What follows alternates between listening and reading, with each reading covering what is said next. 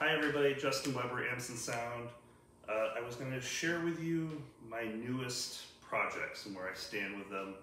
And I got some advice from one of my close friends, and it was fantastically good advice that is ultimately going to be a great decision, but means I'm building another set of speakers after this. So what we have here is the venerable, world famous, never duplicated Altec 604 made by Great Plains Audio, and it is a wonderful, wonderful reproduction of the original Altec 604, and just an all-around great speaker choice.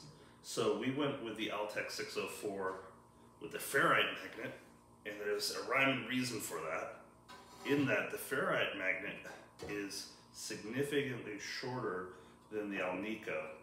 And there is some thinking that you get better coherence and time alignment by having the voice coils closest to each other. And the Alnico is like 4 inches longer. And we're going to put that idea to the test because the next ones are probably going to be Alnico to test it out. So we have the world famous Altec 604.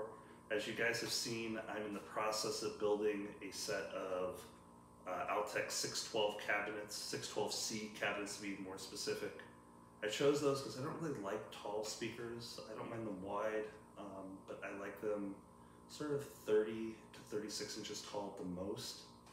I generally like them a little shorter. 30 inches is my preferred. 30 to 32 inches is my preferred height, and you know, I like them wide. So the 612 was my perfect choice for that. And the 612 cabinet that I chose accommodates the original style crossovers. Great Plains Audio furnished us these crossover, or this crossover. This is one complete unit, and the L pads will be in the front, which will let me fiddle and adjust to my heart's content super easily.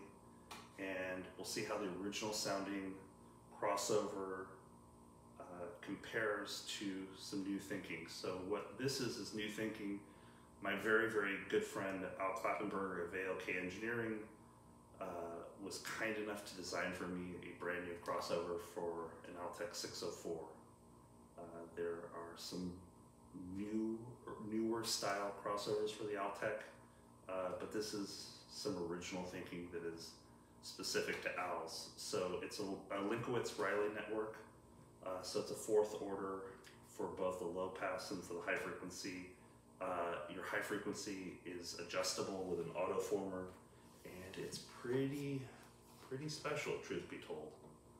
And we're going to put it to the test. So my friend Jeremiah Griffith of Agartha Audio, you know, talking about this whole plan. Cabinets are in finishing as we speak. I actually get them tomorrow night.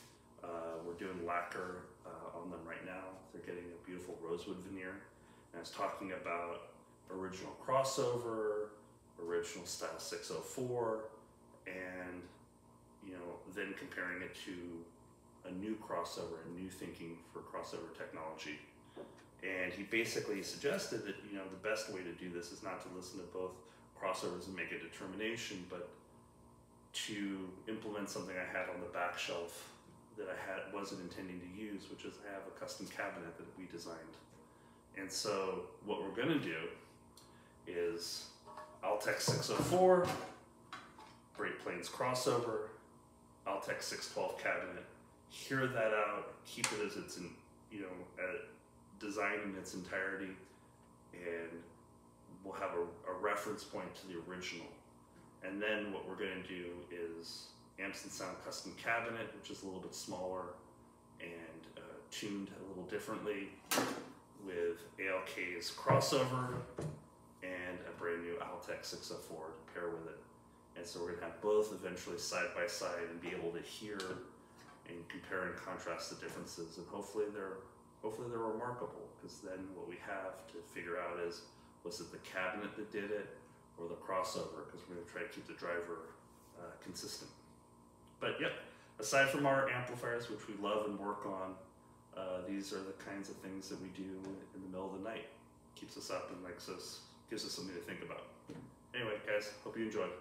When the cabinets come in, we'll update you. Thank you. Thank you so much.